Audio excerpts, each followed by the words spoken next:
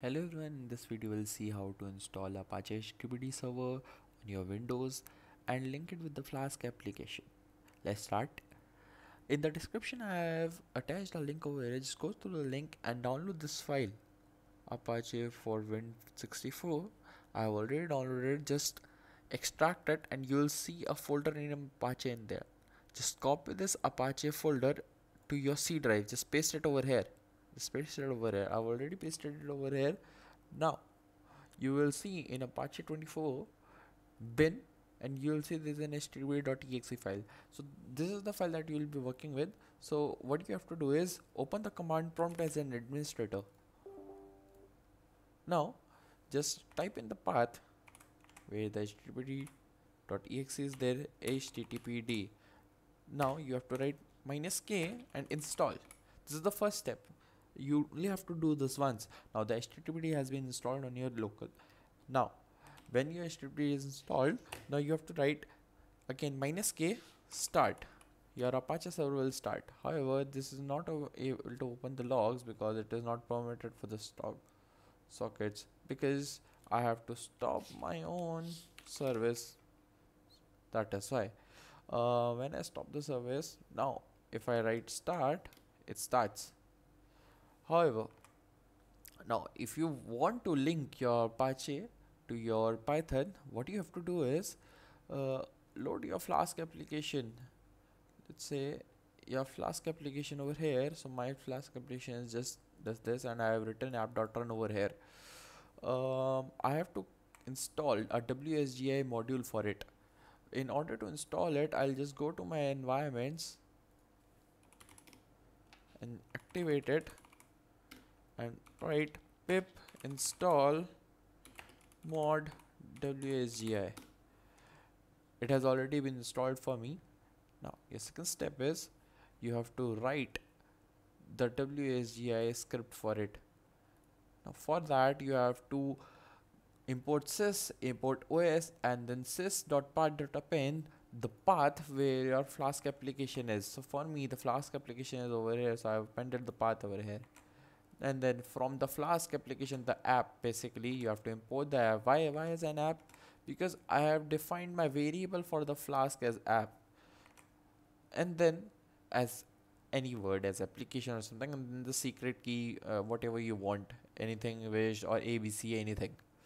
Now as your app.wsgi has been created, now your second step is to link that app.wsgi to the Apache, so that it would load in the Apache. Now go to the Apache folder and go to the conf. In conf you will see httpd.conf. In here you have to create load file, which one? The Python through which the virtual environment you're working on, but you will not find the DLL file in the virtual environment. Where you'll find the DLL file is where the Python has been installed. For me, like I say, go to the Python 3.7 open file, and I again go to the location, and here I can see the Python 37 DLL. So I have added the file over here.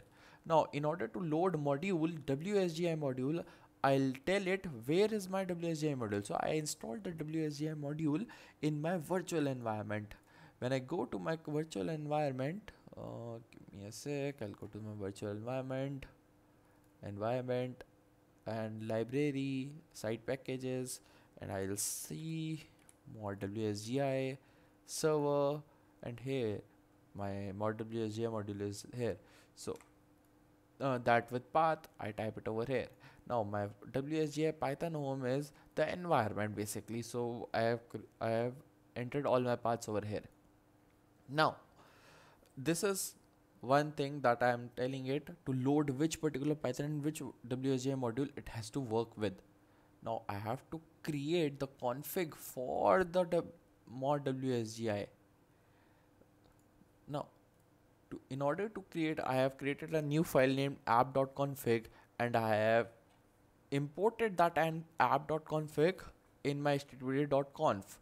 I have written include conf slash app.conf. Why conf slash app.conf? Because in the conf itself I've created app.conf over here. So when I have imported the app.conf, and what do I write in here? I say WSGI application group and I tell it it is global. What is my virtual host? It says 80, server name 127.0.0.1, basically local host. My WSGI script alias slash, I'll tell you in a minute why slash is over here, and then the path of my WSGI file that I created. Which file? The file that I created is this one. Okay.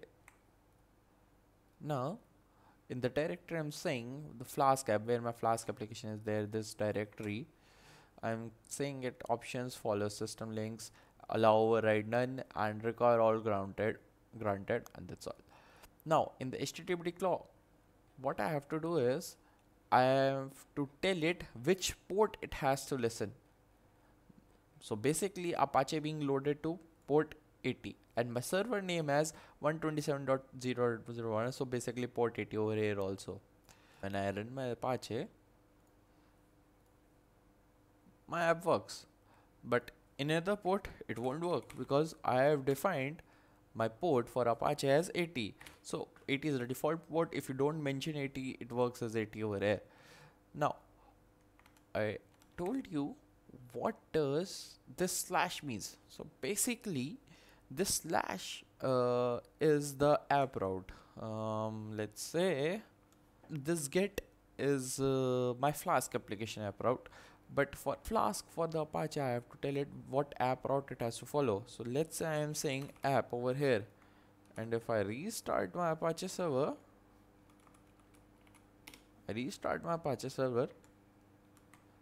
see, it doesn't read it. Why? Because I have to tell my Apache server is on app. Now it works. So this slash works as the app route, basic app route for the Apache itself.